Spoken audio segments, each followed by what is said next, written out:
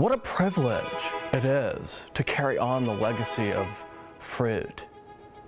The Egyptians were painting fruit onto the walls of their tombs. Adam and Eve were tempted by the apple.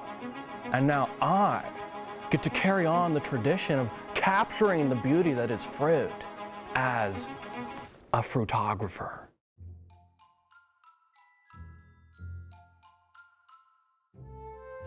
We're going to be covering all the topics. Things like finding your inspiration. Is a tomato a fruit? Equipment.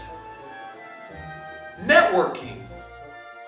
It all comes down to networking. I spend multiple days every week just going around handing out my business card, and you really have to have a professional business card.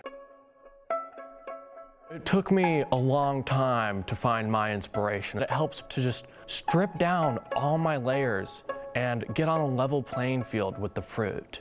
They have secrets to tell you, and there's a new story every time.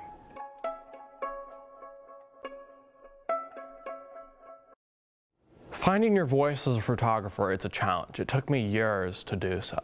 And you know, there will be critics along the way. Call Me By Your Name was of a peach being penetrated by an eggplant. My critics said it was too sexual, but everything is sexual. I mean, art is sexual. Fruit is sexual. You know, the fact of the matter is, white girls have been posting pictures of food on Instagram for years. The technology is there. If there's anything I want you to get out of this course, it's that you can be a photographer too. It's not special. I'm not special.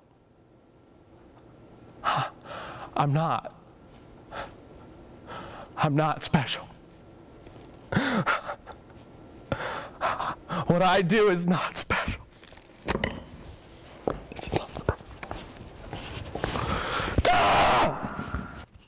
I am special.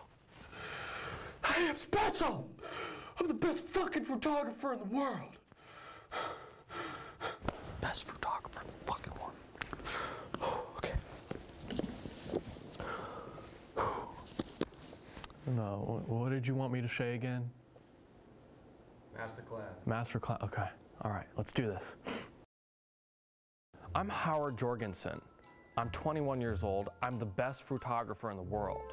And this is my masturbate. I mean masterclass. Or masturbate, you fucking idiot. Get your mind out of the fruit bowl. People are gonna think you're an idiot.